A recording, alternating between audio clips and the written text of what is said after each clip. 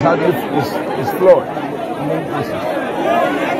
Don't use this as an example, but even here, you know, INEC said they have distributed the voting units such that you don't have more than 5 people.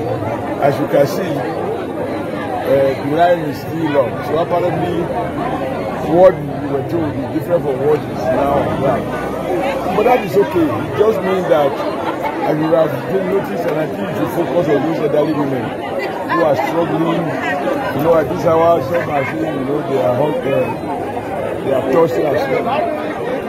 But that is okay. Now, the area we have serious problems are the local government, particularly Isako East, where our House of Rep member comes from, candidates. And in many of the wards, the materials have not arrived, and when they arrive at about 11, they found that the ballot papers, result sheets for Senate and House of Rep are not available. And it was 7, it was 8, and several other areas like that. And the people there now have decided that they will not, I mean, they can't vote, because the material for votes are not here. Now in Ward 9, the place called me. They called me to inform me that they don't have result sheets. They don't have result sheets, and they don't have they don't have stamp without which they cannot vote. So you have stories like that. It's particularly bad in Isako East, and I think the reason is because the PDP candidate there knows he's losing, so they rather make sure that the election is not held. It's not a coincidence.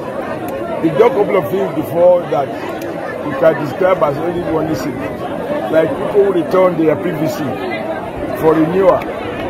Instead of giving them temporary PVC, they collected that and said they are going to return new one.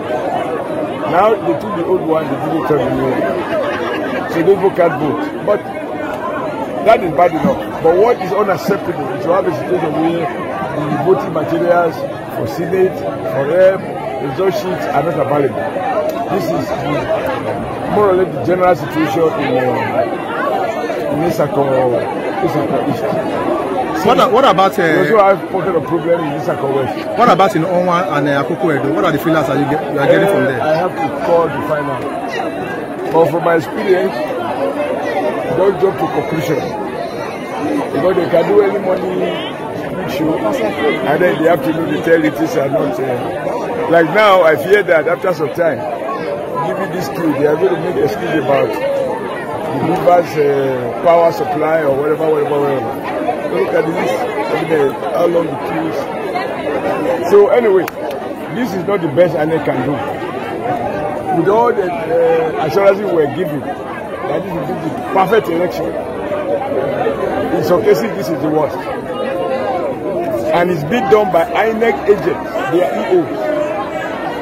And I think what INEC should be doing is this idea of having EO like civil servants. You know who live in the place, they know everybody. There are many of them who have no conscience, they don't get compromised. Like the police post new deploy policemen, like the DSS deploy DSS to different areas, so they don't come and meet people who they have been doing. Anyway, I don't know why they're doing that, but my own point is that today, as you can see, Nigerians are ready to elect their representative and the president. INEC is clearly not ready in many polling units in the Isako area, because they know that in Edo North, there is no way they do free and fair election. I will have overwhelming this year. So I believe that is why they target this local government for this country. I've had those information before, but sometimes you say, wait, let's wait and see, because you can't prove it. Now we have seen it. And I don't want you to take it from me. You go to Okuya and go to Ward 8, Ward 7, and other places in Okuya. So you can see for yourself. I called the EO and he said, they are going to move materials there. I said, are you going to move materials after? Now, this is not the place you have light 24/7.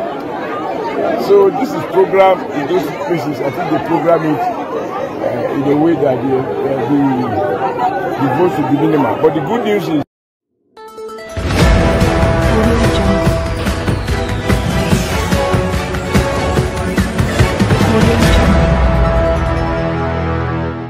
Stars updates.